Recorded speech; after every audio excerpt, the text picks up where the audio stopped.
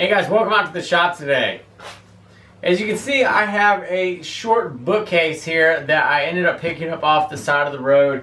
It had one shelf, a couple of the pins, but most of it was missing, but the carcass of it was all completely intact. So I brought it home. First thing I did was raise this shelf all the way up, and I started storing some hand planes in here.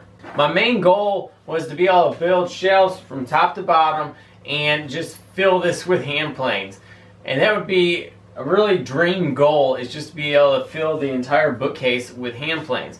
But I have some off over here in a corner, some underneath my sawtill over here, and a couple up here, some in this chest over here.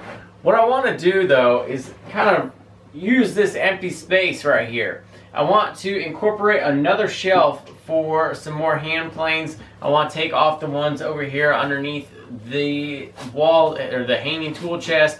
We'll take those off, put them underneath here, and then get the bottom where it is more usable for a sawtill. So as you can see, it sits right flush on the ground, and I've just been kind of throwing some junk in there. Not really junk, but just random tools that I have.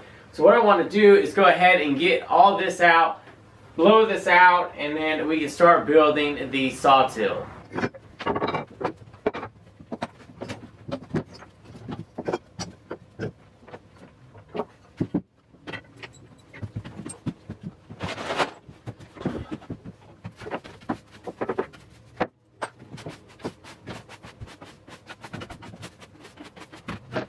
So now that that is mostly cleared out, I'm going to go ahead and start figuring out the height that I need for where my saws are going to rest. I'm figuring that the simplest way to do this and incorporate the new shelves is actually work from the bottom up. That way I know kind of where my shelves need to end up. So I'm going to go ahead and get my base for the sawtill first. So for the base, I'm going to be using a 1x4, and it's going to be cut at 28 inches, the width of the inside of the bookcase. So for this base, all I'm going to be doing to attach it is just drilling and installing some screws from the outside.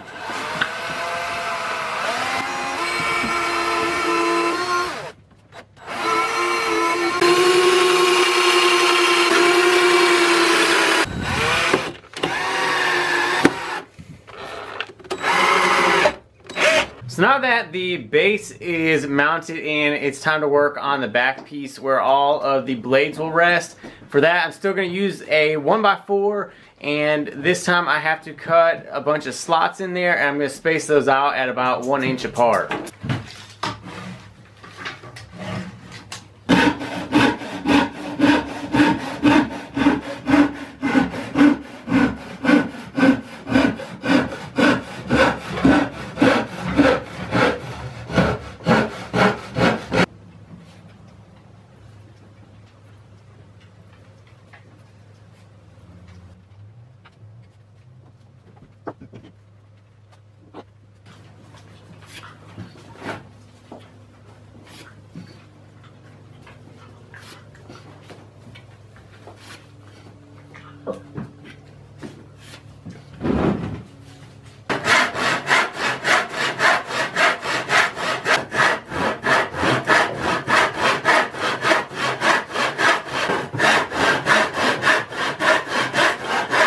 So right here I've cut in the 27 notches, I believe, and you can see there's a difference between a couple of my hand saws. This right here is one of my shorter panel saws. This is one of my longer saws. I don't even think this one is any good. I think it's got a crack in the blade. So I'm not too worried about this one, but I wanted to see what kind of height variations would be on this. And I really like about this height because my panel saws just barely fit into the grooves. I think we're going to bump it up about another ½ inch, then come from the sides again just like I did on the bottom and screw it all together.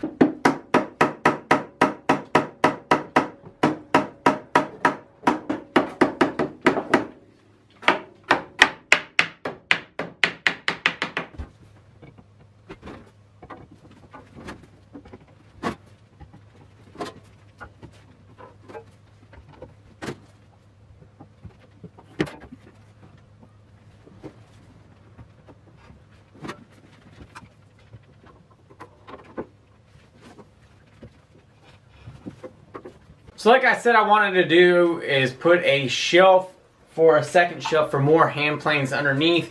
And I started off by grabbing a sheet of plywood and I cut this out. I cut this out to be 28 inches wide and it is 10.5 inches deep. Now there's no real good way to just attach a piece of plywood into the sides of a bookcase unless you have dados or something like that, but I don't have anything on this right now.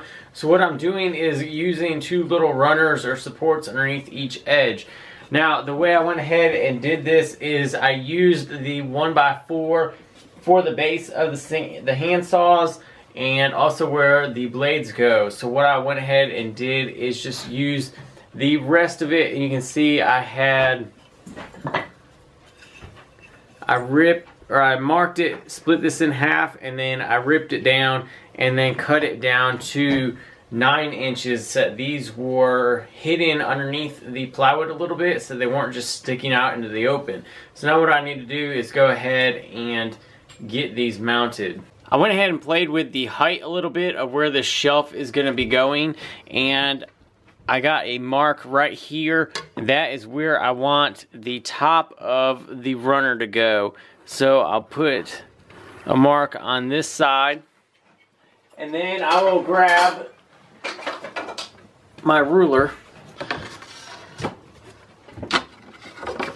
and that is 32.1/8 inches off of the base.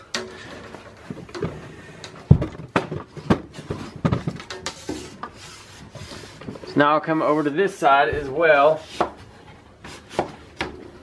Come up and mark at 32.1/8. And I'll get my square again. And I'm trying not to come all the way out to the edge because that will be seen. This should be underneath the shelf. So I got my marks there. Now I can just go ahead and mount these.